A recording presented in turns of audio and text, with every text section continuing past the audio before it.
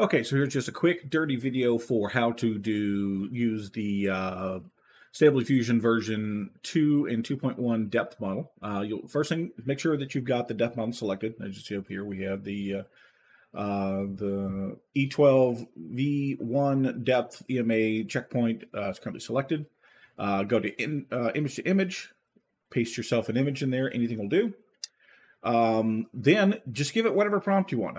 I've filled it with some negative prompts here, just some generic negatives, and then the actual prompt is a powerful warrior, fantasy D&D with bokeh. And then, of course, there's my ugly mug as a test subject. Just using Euler A with 20 steps, doesn't matter what you use. The other samplers will basically give you the same thing. This is a square image, so I'm going to 512 by 512. We're just going to leave the CFG scale at 7. I'm going to start with a low denoising strength. So we're going to start with a 0.2. We generate from that.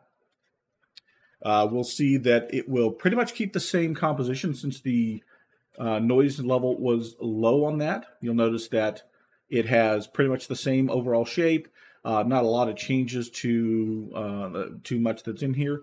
The more noise you give it, obviously, the more change it's going to get. Let's run it with a 0.6 noise. And you'll notice, again, same overall shape. You even have the things that there's a plant that's off the side here. Let's turn those into stakes. You see that he's changed it into a man with armor. The parking lot is turned into what looks like a swamp, that sort of thing. So that's with a slightly higher noise. You can go all the way up to 1. Unlike image to image, a 1 noise will not wipe your image out. It's just going to tell it that it can make anything it wants to on the depth map, but it's still going to make a depth map out of this. So it's still going to have the same general composition. So if we run it with the 1 noise, you'll notice that, again, same composition, all the major elements are still in place. That's the point of the depth mask, is that it recognizes that this is a dude, this dude here is up front.